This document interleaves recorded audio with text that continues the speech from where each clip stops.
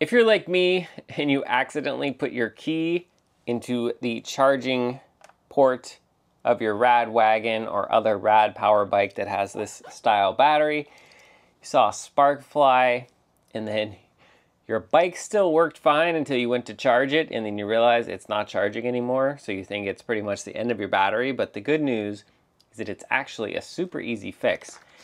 All you need is one of these 5-amp fuses, because what happened is the metal touched the metal, it blew the fuse inside the battery, and it's a pretty easy fix, and I'll show you how to do it. So we're gonna start here by just removing the battery. You have to put it in the unlock position, and then you push it up.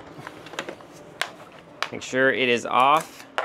And then you see right inside here, there are 2 fuses. There's a 40-amp fuse and a 5-amp fuse. We're gonna start with the 5-amp fuse because that's what one usually blows when you do what I did. So you need to pry off the little fuse cover. Now it's kind of just rubbery, so you can stick a really small screwdriver in there or a little blade, and then you just pop off that cover right there, and you'll see that there's the 5-amp fuse. And then we're going to put some needle nose pliers in there and pull out very carefully the fuse, and you can see that that fuse is blown. So let me just get our new 5-amp fuse and install it. It can be a little bit tricky to line it up because it's kind of inserted.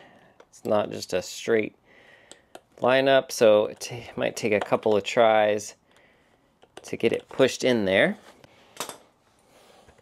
Fuse is all the way in, and we're going to put the fuse cover back on just like that.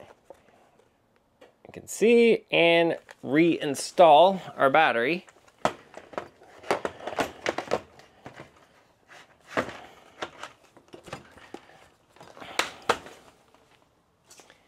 Now, don't put your key in this side again, but if you do, that's the easy fix.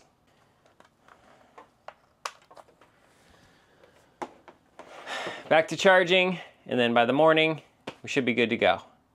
Hope this was helpful for you to learn how to fix your rad wagon. If you happen to blow the fuse, don't worry, all is not lost.